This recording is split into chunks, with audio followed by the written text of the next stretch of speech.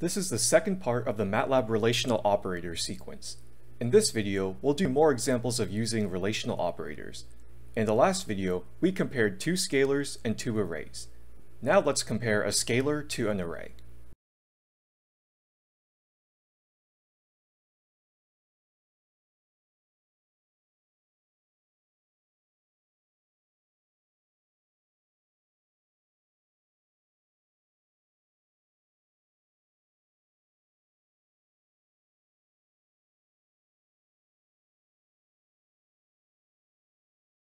If one operand is a scalar and the other is an array, the scalar is compared with every element in the array. In this case, A is compared to every element in B. We get a 1 by 5 logical array because B is a 1 by 5 row vector. The first element of the output vector is 0 because 3 is not less than 2. The other four elements of the output array are 1 because 3 is less than the other four elements in B.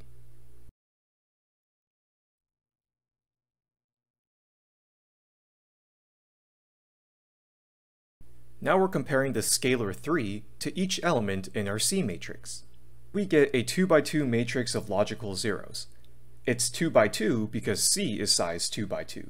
The entries are all 0 because none of the elements in C equal A. When comparing a scalar to an array, you can think of the scalar as an equally sized array containing just that scalar value. For example, in this statement, you can consider A to be a 2 by 2 matrix of just the number 3. Scalars and arrays are the only unequally sized elements that can be compared. You cannot compare B to C because they are both arrays of differing dimensions.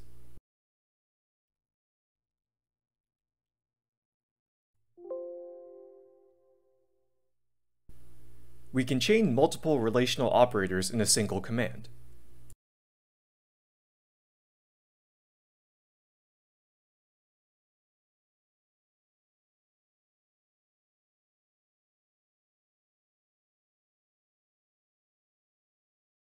This command involves two relational operators, the less than and the not equals. MATLAB evaluates the standard arithmetic operators first, then the relational operators. After the arithmetic operators are evaluated, then the entire command is read from left to right. First, MATLAB evaluates 2 times 3, which is 6. Then, MATLAB evaluates 3 plus 4, which is 7. Next, MATLAB evaluates if 6 is less than 7, which is true, so the output of this statement is 1. Finally, MATLAB checks if that 1 is not equal to 4, which is true, so the final answer is our logical 1. This can be very confusing if you have multiple relational operators, so please use parentheses to improve your code's readability.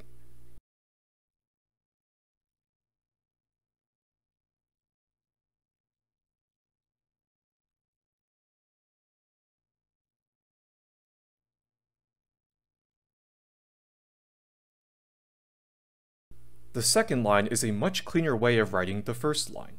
It's easier to see which commands will be performed in what order. For the last example, I'm going to show you some dangers of using the equality operator. In general, I would avoid checking equality as much as possible. While two numbers may ostensibly seem equal, they can contain round-off or truncation errors due to the way computers represent numbers in binary.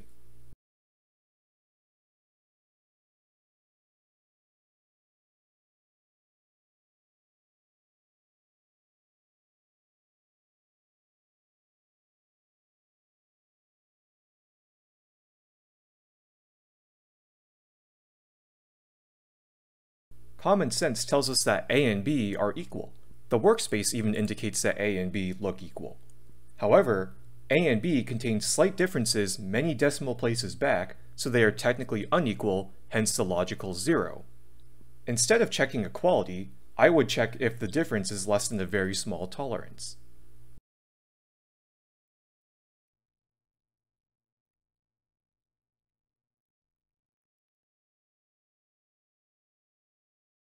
This line checks if the difference between A and B is less than or equal to 1e negative 8 or 1 times 10 to the negative 8. The answer is a logical 1, so this tells us A and B are the same to at least 8 decimals. This is the approach I always recommend when testing for equality. And that's the end of this demo.